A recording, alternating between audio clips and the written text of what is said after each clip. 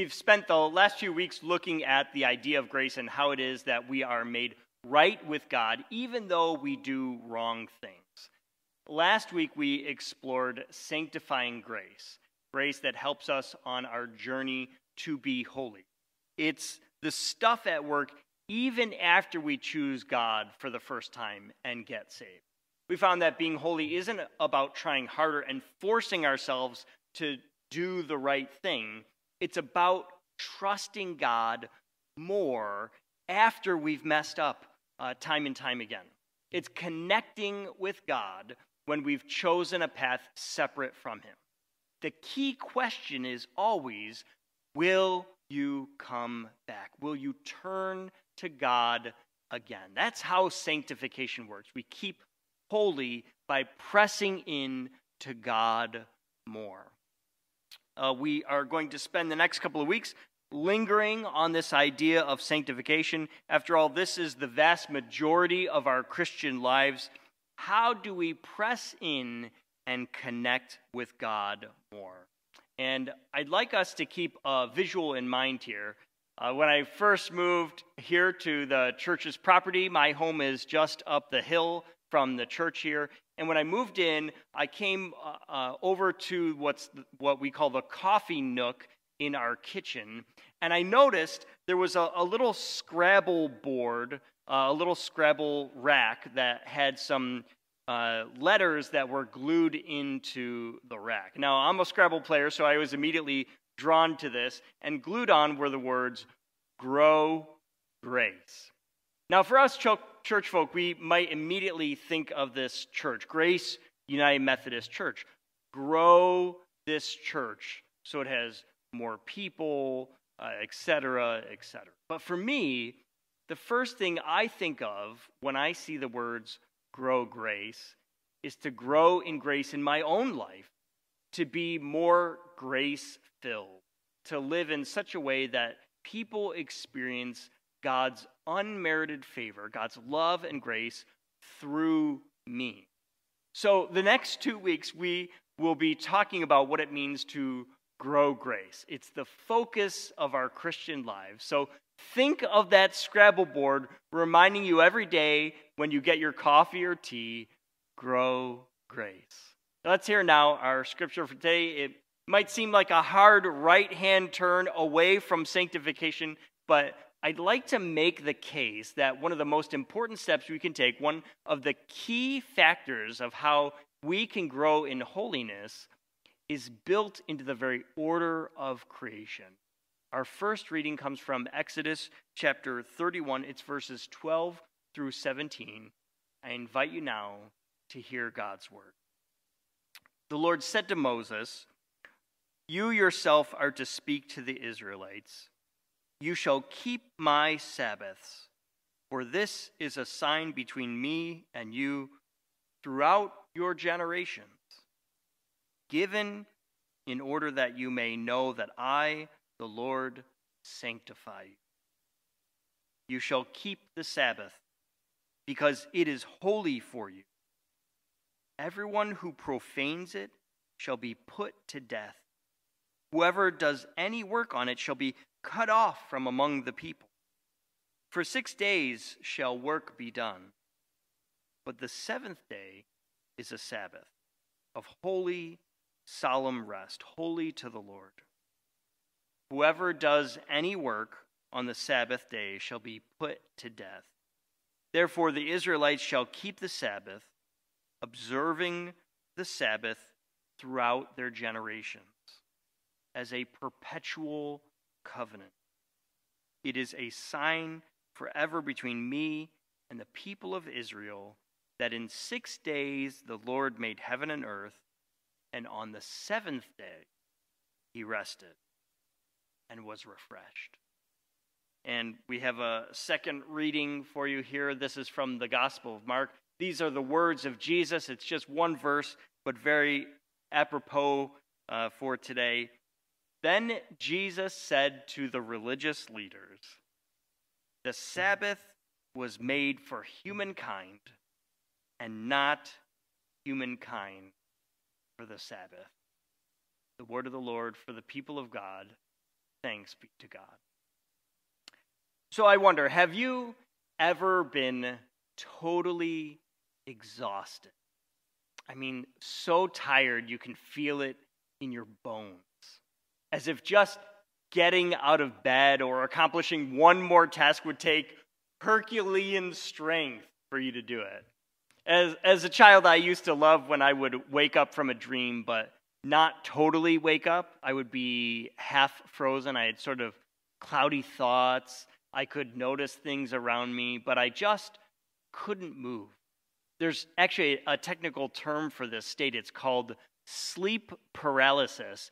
And it happens for just a few seconds, or for some, maybe a minute or two, as we pass from waking to sleeping, or from sleeping to waking up. I imagine for some people, those few seconds of being mostly awake but unable to move could be alarming for them. We might think to ourselves, what's wrong? Why can't I move? Oh no, what if this is permanent for me? We move at 1,000,000 miles an hour, and even one bump in the road can be terrifying to us. But if we are exhausted in our waking life, it can be just as terrifying for us. We often place our worth and value in the things that we do. If you just walked up to someone and asked them how much they are worth, I guarantee that they will try to tell you, or at least try to think up a number of all the money and assets that they own. I am worth this week's salary and all my retirement saving, or I am worth the price of my house and the resale value of my cars. My value is equal to the stuff I own. And the only way I can own stuff and more stuff is by the work that I do. The more work, the more value. That's how we think of it in the world. So we work harder and harder until finally we find ourselves completely and utterly exhausted, unable to do anything more. It's a vicious cycle, and it isn't even close to the truth for us as humans. Even society at large sees this. I was listening to the radio a few weeks ago, and they were talking about how years ago the government had to decide how much people are worth. It was on a Planet Money radio broadcast. They have to decide things like, should we require seatbelts or no smoking signs? And the test for it is simple. If the cost to implement this law is lower than the total value of the lives saved, then the government would do it. If seatbelts cost more, though, than the lives that are saved, then they wouldn't do it. So back in the 1980s, they had to come up with a number to answer how much is a life worth. And they actually put a dollar figure on our lives. It's called the cost of death. And back then, it was right around $300,000. And today, it's about $800,000. It's based on how much money we earn in a lifetime. Back then, that calculation against the expense of safety features left a lot of things out. There was asbestos, sulfuric acid that could burn you, explosives. None of it had to be labeled because, well, it would only save several thousand people, and their lives, the value of their lives, didn't add up to enough money. So no ink and paper to label these chemicals, saving people's lives because it cost too much money. Now, today we would look at that and we might scoff. What do you mean thousands of lives aren't worth some ink and paper? Intuitively, we know that we are worth more than just the money we make at work. Eventually, the government did acknowledge this. It's quite an interesting story, but the new calculation they came up with, the one we are still using today, doesn't say we are worth what we make at work. it says we are worth so much more than that. We are each worth millions and millions of dollars. I dare say we are worth even more than that. That's why life isn't just work and even more work. We are more than the work we do. We are more than the possessions we own. God says we are his holy people. We are chosen by him. And because of this, we need a Sabbath, a day of rest. I wonder if you caught that in today's scripture reading. There was this quote in there. It said, "You shall keep my Sabbaths, for this is a sign between me and you, that I, the Lord, sanctify you." Sabbath rest is a sign of holiness. I want us to pause for a moment and work out what Sabbath is, and then see how that connects with us being sanctified, which is God's grace that works in us to make us holy. So Sabbath means day of rest, but this command is certainly more than just rest. In today's passage from Exodus, the case is made that God rested, so we need to rest too. But over in Deuteronomy, another book that has a parallel passage, there's a twist in the command. God says that Israel was once enslaved by the Egyptians. Because of that experience, Israel knows what it's like to be driven hard and to be forced to work every day without rest. But God did not leave them in that state. Instead, God chose to liberate Israel from their never-ending labor. So, in the same way that God freed Israel from perpetual work, we too are freed from it. This wasn't just for some of the people either. It was for everyone. It was men, it was women, it was children and maids and servants. Your class or the kind of work you did not matter. As slaves were freed from their work, so we all are freed from ours on the Sabbath. This command was taken pretty seriously in ancient times too. No work meant not preparing food. You couldn't go get water from the river. You couldn't borrow some sugar from your neighbor or carry anything. You heard in the scripture that breaking these commandments, breaking this Sabbath law, meant your death. It also included all kinds of things like you couldn't work in the field, you couldn't light a fire or use a hammer. Basically, anything that looked like it might lean towards being work was prohibited. Plenty of people like the idea of taking a break, but then when you hear how restrictive it is, it seems far less fun, doesn't it? No baking? No sports? Sabbath rest just went from a needed break to a life-altering prohibition. I imagine many of us, if we lived with this kind of division between our 6 days of work and 1 day of total and absolute rest, a literal day of rest, we would be put off by it. We would probably be bored. What do you do all day? Here's one ancient instruction on Sabbath rest. One is not to climb a tree, nor ride on an animal, nor swim in water, nor clap the hands, nor slap the hips, nor dance.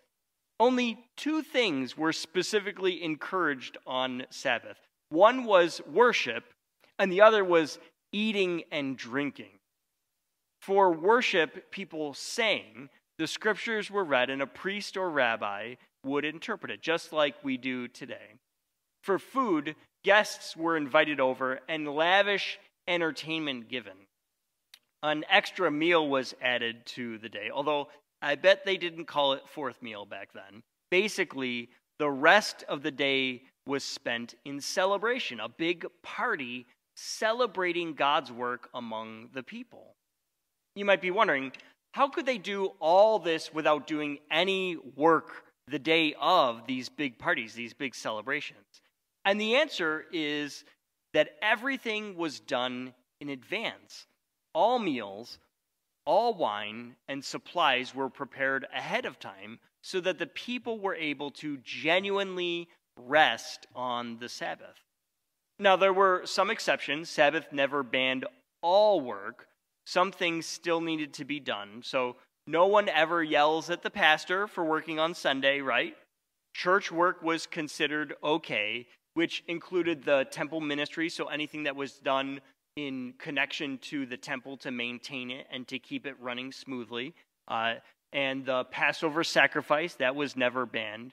If someone was in danger of dying by fire or war, or they had an illness, taking care of those things was okay. Basically, keeping people alive superseded the rules of Sabbath.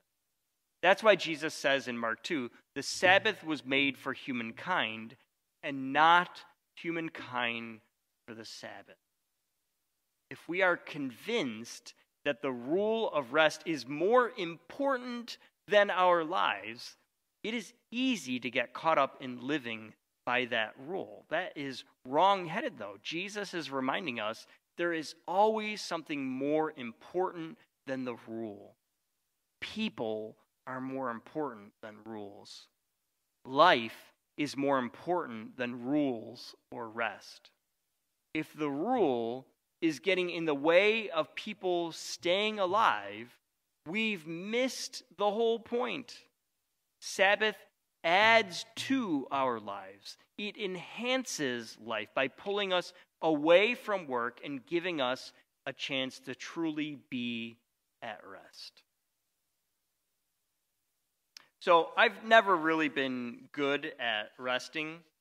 When our family goes on vacation, I am the one that just can't sit still. My wife, Emily, loves to go to the beach, and I think to myself, oh no, what torture. What's worse than laying in one spot for 6 hours getting sunburn? And I always get sunburn, that's a guarantee. We'll go camping, and I am looking up 37 things to do at the Pennsylvania Grand Canyon. I want to go down the checklist and make sure that we hit every single attraction there is. Emily looks at me like I have two heads and has to remind me that vacation is not a competition. There is no prize for doing everything possible in one trip. I have to learn to truly be at rest by pausing, sensing God's presence, and celebrating the life that I have. People living through a pandemic might feel strange about this command to rest. Many of us who work from home may feel like we've gotten too much time with our families.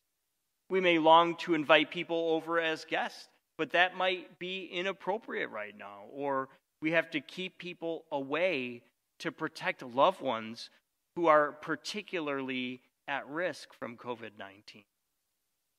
What does rest mean in the midst of a pandemic? What does rest mean for us now? Others may want to work but can't. Maybe they can't find a job in this difficult market, or because of other circumstances, they can't expose themselves to the virus. What do people without work need a Sabbath for? And I think the point is that Sabbath is about something much larger than just not working or working too much. It's more than just finding balance and getting some rest.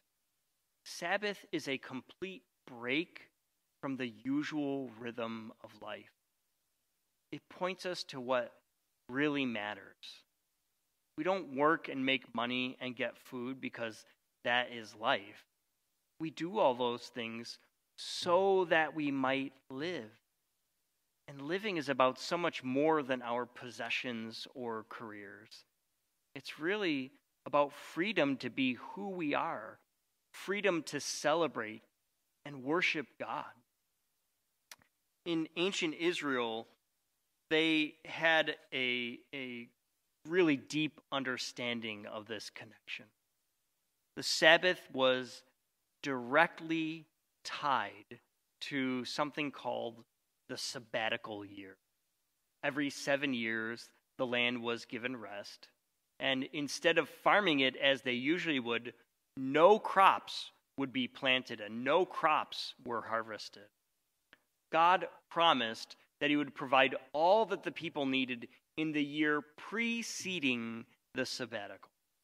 And researchers, they found all kinds of benefits that come from this kind of rest for the land, but it actually gets even better than that. Every 7 years, debts would be forgiven, and private land that had been sold would become common land again, and food would be redistributed so everyone had enough to eat.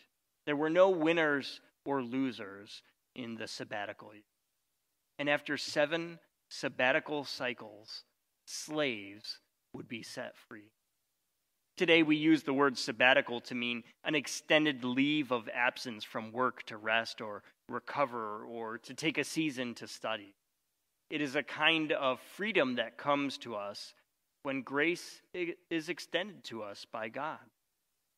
We may not deserve a break like that. We may not have earned enough money to warrant leaving and going off to study more, but it's part of the grace God wants us to impart to one another. It is in the very foundation of how God ordered the universe. But it is also our identity as the beloved of God, rescued from captivity, given a purpose and hope in Christ. To close, I'd like to offer just a touch of that sanctification that comes through Sabbath. I'd like to do that through a simple guided meditation. There's nothing magical about this. It is just a way to slow our minds and open ourselves to the Holy Spirit. So I invite you to get comfortable as you are seated and to close your eyes, clear your mind of the activities of the day. Take that to-do list that you have and put it to the side for a moment. I want you to breathe deep. Take in a breath through your nose and slowly exhale through your mouth. Do it again. Breathe in through your nose and out through your mouth. There's nothing to trouble you in this space. I want you to imagine a place outdoors that you love very much. It could be a place from your childhood, or maybe just something you make up.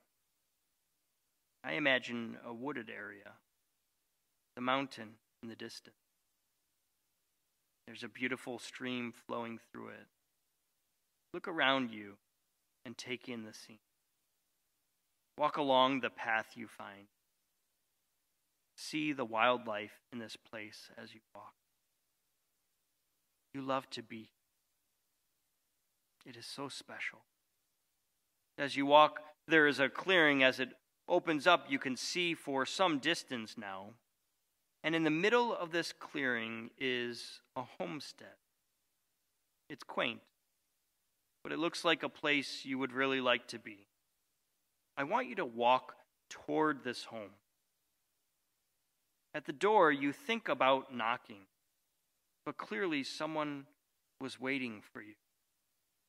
The door opens for you, and there stands Jesus. He wants you to come in, to spend time with him, to be with him. He has some food and drinks prepared for you. It's your favorite. How did he know?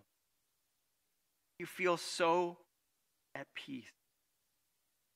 You feel so at home, so known and so loved. And as you're talking with Jesus, someone else enters the room.